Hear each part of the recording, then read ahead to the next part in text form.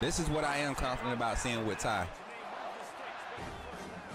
More spread with the ball.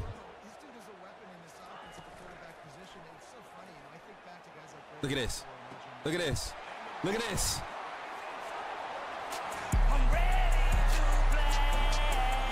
Hit hard like the tackle, make it play. I'm about to break some. Kick me off the ball, I run it back. I'm about to shake some. Flex it to the left, to the right.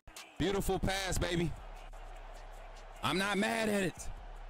All right, Ty, you showing me something. Guarantee you the only way Miro gets benched, gets taken out the game this game is due to him physically not being able injury. That's the only way. That's the only way. I'm telling you.